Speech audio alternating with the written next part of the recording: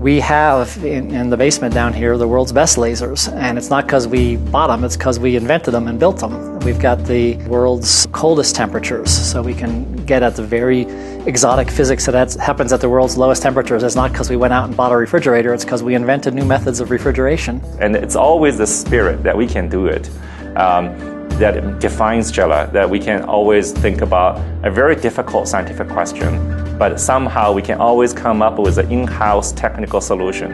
Over 50 years, so much interesting stuff has come out of JILA. It's been such a good thing for the country, it's been such a good thing for Boulder, for the state. And I think about all the really cool technical ideas that have been absorbed into commercial products. Medical science. Communication. Detecting bombs. Precision measurements of things. Detecting dangerous chemicals. Timekeeping.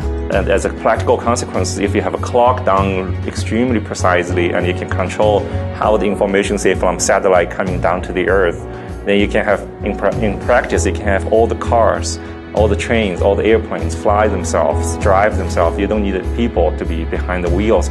JILA is really unusual in that it has sort of two parents, the University of Colorado and the National Institute of Standards and Technology, which is a federal agency.